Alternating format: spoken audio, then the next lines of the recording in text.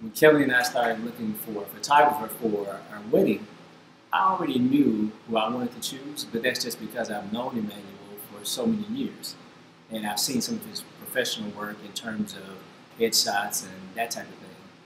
But I really wasn't aware exactly how involved a wedding shoot is. It's completely different from all the other professional headshots and things along those lines.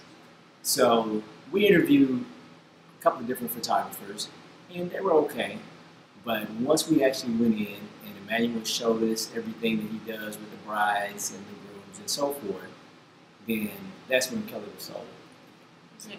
Yeah, you're pretty much right. Because my thing was I didn't want just regular family photos or the typical wedding pictures. What I wanted was some artistic work where I could display and something that you would see in a magazine. That's what I was looking for. And when we went to go talk to Roland and saw some of the work that he did and just how he treated the two of us as potential clients, I was extremely impressed. Matter of fact, when Terry and I left out of his office, I was just like, okay, I'm sold.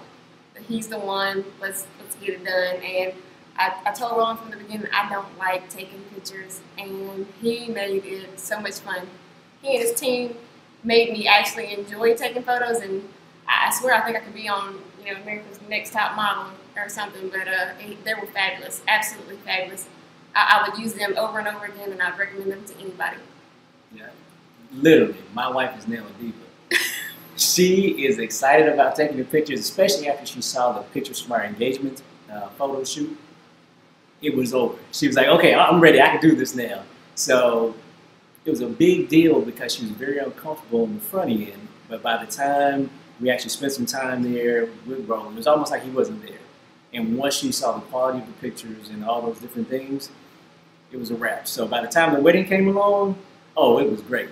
So once again, I agree with her wholeheartedly that if there's any pictures to be taken, then Roland needs to take them. Yep.